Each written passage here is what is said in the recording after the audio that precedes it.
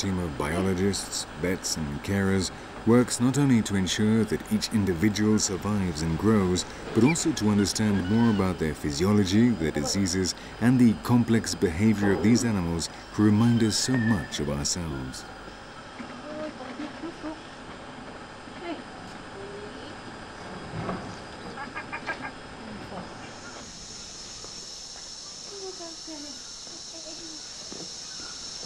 The training necessary so they can return to their natural habitat and fend for themselves must be progressive but careful.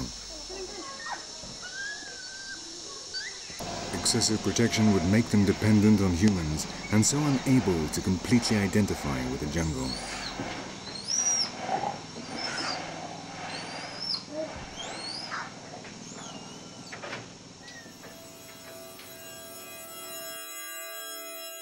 They will soon leave here. In a short time, the bright, wild gleam will return to their eyes. They will go back, that is, if there is any jungle to go back to.